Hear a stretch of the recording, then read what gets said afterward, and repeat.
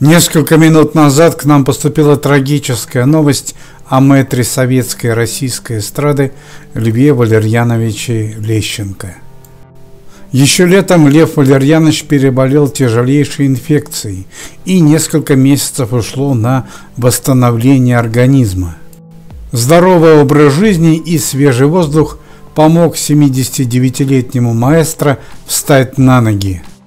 Ни для кого не секрет, что Лев Лещенко обожает шумные вечеринки, и, видимо, достаточно окрепнув после болезни, он решил продолжить гуляние.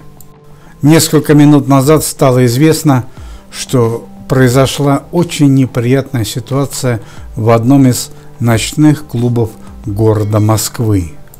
Судя по новостям из газет, эпохальный певец занят воспитанием детей и внуков, но на деле это оказалось не совсем так. Несколько дней назад 79-летний Лев Лещенко был замечен в одном из самых свободных клубов города Москвы в весьма пикантной ситуации. Ситуация была настолько пикантна, что хейтеры певца и посетители клуба сняли происходящее на видео своих телефонов. Бес в ребро, седина в бороду.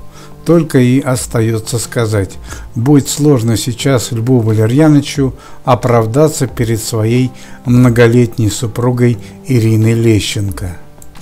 Еще ранее ходили новости, что Лещенко любитель посещать ночные заведения города Москвы, но честно как-то не верилось.